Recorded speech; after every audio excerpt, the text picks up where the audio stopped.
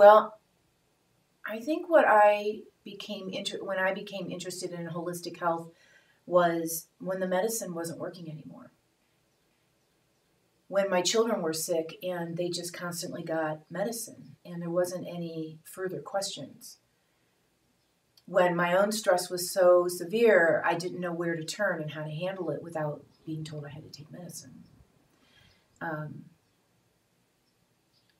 If you accumulate all of that together, a stress creates a reaction in the body and then you get medicine. The medicine might create another reaction in the body, so you get another medicine. It starts to affect your sleep, and then you get another medicine. You start to get depressed, and then you get another medicine. And at the really young age, I wasn't even 30 yet, I was medicated. And I knew that was the wrong path. So I started to search.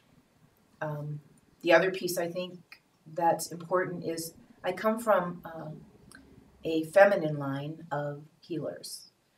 My grandmother was an herbalist, and I can remember her making poultices and putting them on her legs and on her arms and over her heart, just from picking the herbs out in her yard and knowing what to do with them.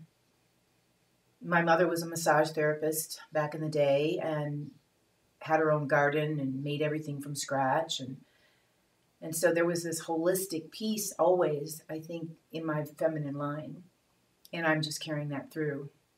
And I realized that medicine, traditional medicine, Western medicine, was not the line I was supposed to be carrying through. It was more of the holistic, what's available to us in this world now that we can actually use for our well-being.